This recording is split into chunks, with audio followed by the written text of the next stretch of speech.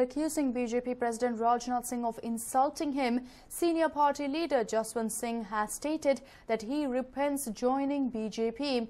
Addressing a gathering in Barmer, Jaswant Singh said BJP has changed from what it was.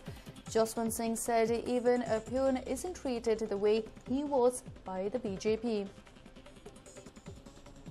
Backtracking there, just a couple of days ago, Jaswant Singh had stated that he is a staunch supporter of the BJP, but it looks like Jaswant Singh has now gone ahead and gotten emotional over the same. In a very, very emotional speech, he went on to state that he was very upset to the way he was treated and that BJP has changed from the way it was. He also went on to state that people like Vasundhara Raje, the Rajasthan Chief Minister, as well as BJP President Rajnath Singh, have betrayed him.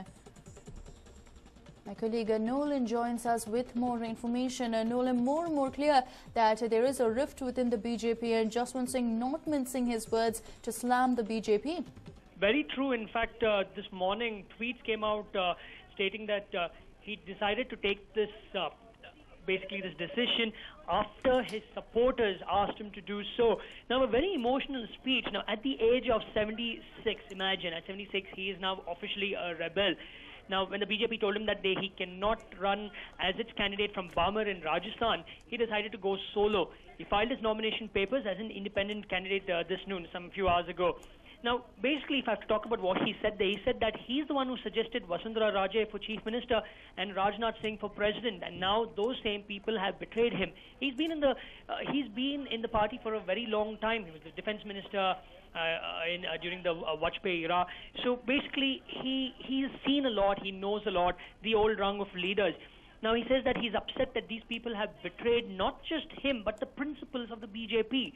And he says that the way he was expelled after the BJP Shimla convention, even a chaprasi isn't treated like that. So he's not minced any words. He's gone about it, stating it how he feels from the heart.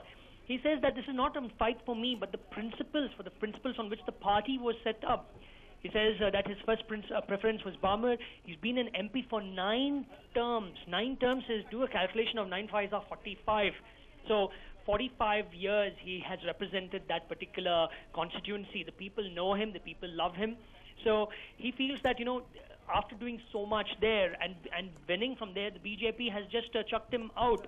Now, he had requested that his name be declared earlier, since it's a large constituency, but it was not done. And he said it's done in a very planned manner of not giving him. He says the ticket was given to someone who had crossed over for the Congress, and this isn't my betrayal. The BJP workers have been betrayed, he says. Because you're a loyal BJP worker, a loyal BJP leader for so many years, representing this constituency for 9 terms, that's 45 years, and suddenly a person from the Congress who's joined over to the BJP and has been given this, he says that it'll be trouble over there.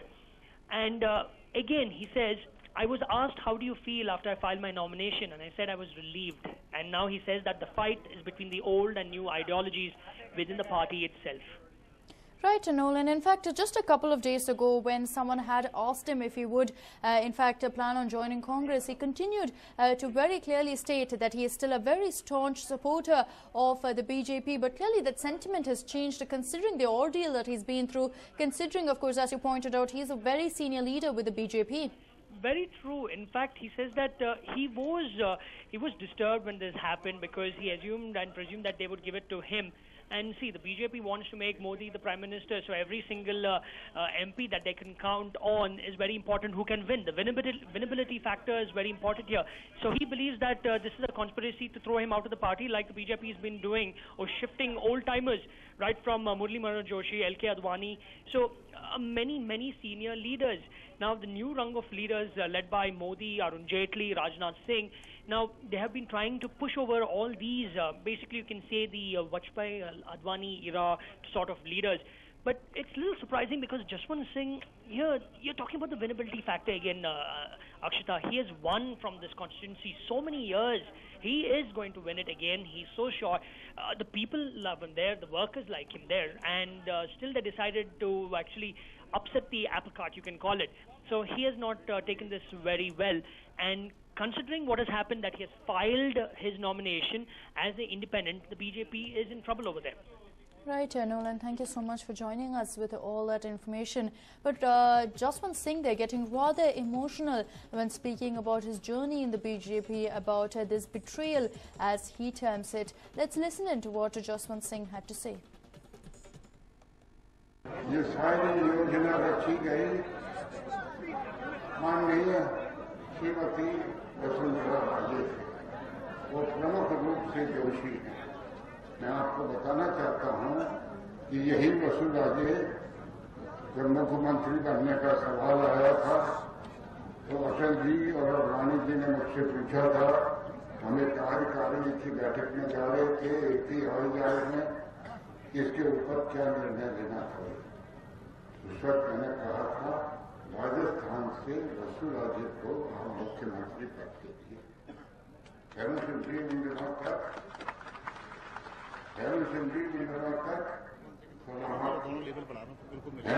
से पूछा गया, उन्होंने कहा अब यही उपाय है, आगे बढ़ाओ। मैं आपको फिर बता देता हूँ, कई दिनों पर रोज शाम को यही वसुंधरा राजे मेरे यहाँ आकर के बैठती थी, भी आते थे और योजना बनती थी कि कैसे ये किया था, हरवानी जी को समझाया था। इसी तरह राजनाथ सिंह जी की जबरदस्त कहा था